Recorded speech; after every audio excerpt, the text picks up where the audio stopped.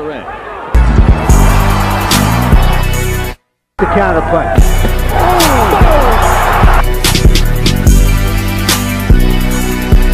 Back at y'all with some more boxing news and updates. You already know this your boy Love One to Hate One. Let's go ahead and talk about this shit real quick. And man, I know I'm kind of late on this shit, but I want to talk about Vasyl Lomachenko and him basically rewinding the clock when it comes down to recently what we just seen against George Kambosos. Now, I've been telling you guys that George Kambosos, he's kind of trash. He got kind of lucky against Teofimo Lopez. Teofimo Lopez came in that fight trying to knock him out. In my opinion, didn't take the fight too seriously. Kind of underestimated George Kambosos. But it is what it is. He got the W. He won the fight. We can't complain about that. But here's my take. I feel like Lomachenko, he's a problem for anybody right now. All right? A lot of people feel like he beat Devin Haney. He was the person to really give Devin Haney his first loss.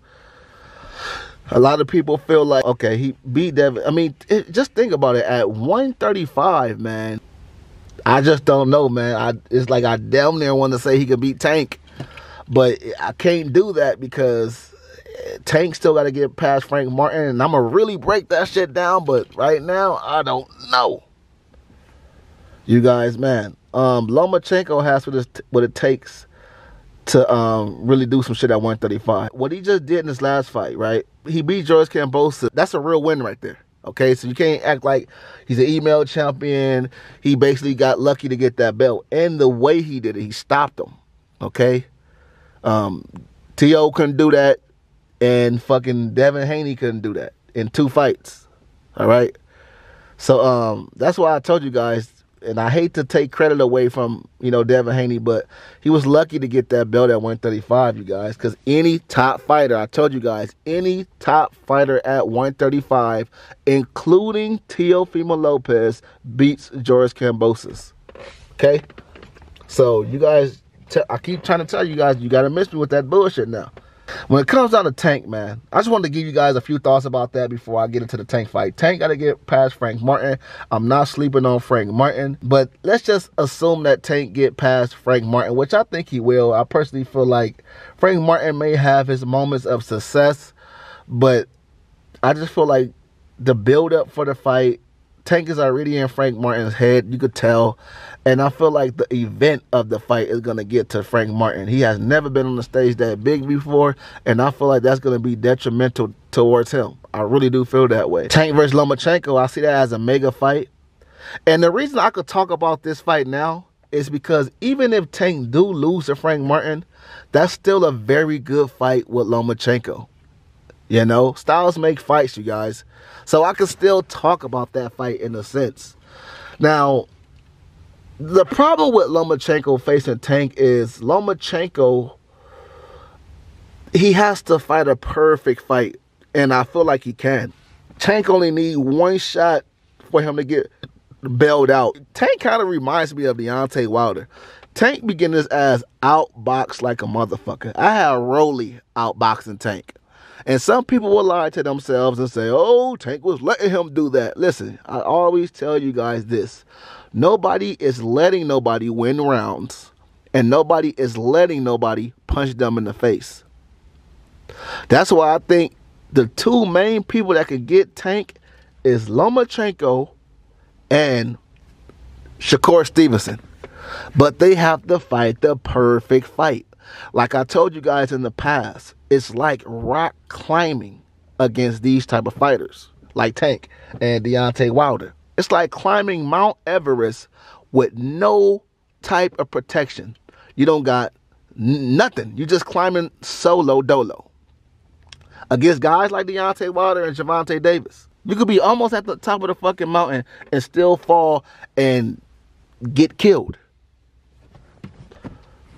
Almost at the top. Basically, in the 11th round, 10th round, Tank can just catch you flush and get you the fuck up out of there. And you could be doing good in the fight and just get caught. That's what I'm saying. So, if Lomachenko don't get caught by Tank, I feel like Lomachenko is going to be good. But what makes this fight so scary for Tank is, even if he catches Lomachenko flush, it still may not be an easy victory because Lomachenko knows how to roll with shots. And that takes a lot of steam off of your punches. All right? Like Tank, I could see Tank striking out all fucking night against Lomachenko.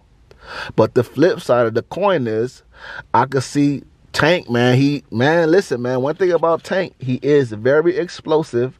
He could punch with either hand. He has a devastating uppercut. He has a devastating left hook. And he can go downstairs on Lomachenko to get in. But Lomachenko, that in and out, that movement, that is not an easy fight for Tank, man. A lot of you guys acting like that's just a gimme fight for Tank Davis, and I just do not see that. Now, this is not a prediction video. We just talking a little shit about it because I need a little more time to break that down before. You guys know me. I'm going to give you guys an actual prediction on who I got taking the fight when it's actually announced. But I feel like that fight is just inevitable on happening because, number one, it's already sold. Number two, Lomachenko and Tank got a big name. Both have big followings in the sport. And that's a fight that has been talked about for ages.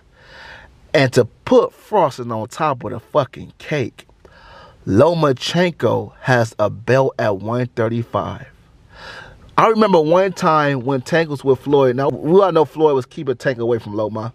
But Floyd said, if Lomachenko gets a title, Tank will take that fight. Well, he has a title, and it's at 135. That's another good thing. It's not like Lomachenko's at 130, but he's coming up to 135, or he's at 140, but he got to rehydrate down to 135. He's at 135. They have to meet up. So with that being said, Tank, take care of business against Frank Martin. That way, we can see this monumental matchup. That's my thoughts on this shit. I am out.